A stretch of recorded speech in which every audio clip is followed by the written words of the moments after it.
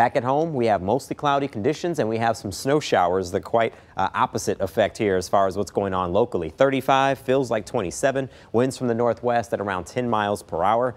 Just looking at the temperatures across the area, most of us are in the 30s. We're at 36 in Redford, Plymouth at 35, Novi 34, Warren 36. Good morning to you.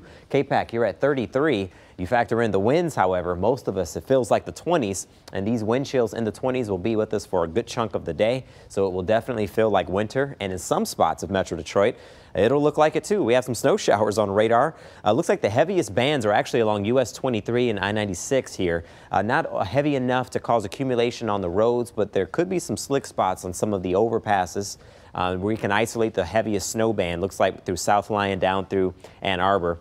Just enough to notice that it is snowing, but it's not going to lower visibility too much. These snow showers will stay with us. We'll also have the mostly cloudy skies as well. So a high temperature of just 36. That is the best that we can do today, but we will recover in the 7-day forecast. 57 on Thursday, 60 on Friday, and we'll be near the 60s through the weekend. So at least the warm up is on the way. So hang in there. The cold air will be here just today and tomorrow.